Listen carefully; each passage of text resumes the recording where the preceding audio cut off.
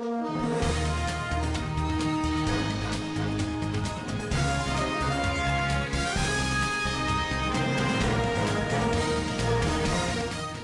a deeply divided CCC party, intense infighting and divisions have resulted in the recall of Harare Mayor Ian Makwan, Deputy Kudzai Kadzam, and several other councillors across the nation.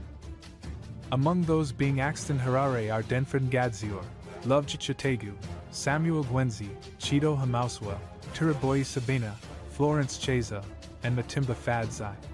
CCC's self-imposed Interim Secretary General Sengizo Tshibangu issued a letter to Minister of Local Government and Public Works, Winston Chitando, announcing the immediate effect of the recalls. This development follows the High Court's recent validation of Tshibangu's recall of 15 members of Parliament in October.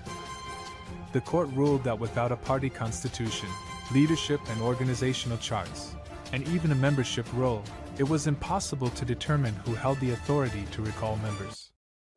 Earlier reports revealed allegations that certain desperate CCC legislators and councillors were attempting to bribe Tshibangu in order to avoid being recalled. However, analysts attribute the chaotic situation within the party to a lack of proper structures.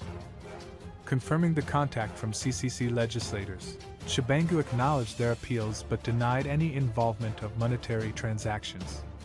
He clarified, "There is no question of money that is being involved. But they are coming to me and saying, look SG, please, we complied and went back to Parliament as you had indicated before, so please don't recall us," he said. Earlier reports revealed allegations that certain desperate CCC legislators and councillors were attempting to bribe Tshibangu in order to avoid being recalled.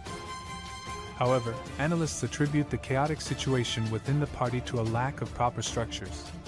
Confirming the contact from CCC legislators, Tshibangu acknowledged their appeals but denied any involvement of monetary transactions. He clarified, "There is no question of money that is being involved, but they are coming to me and saying, look SG, please, we complied and went back to Parliament as you had indicated before. So please don't recall us," he said.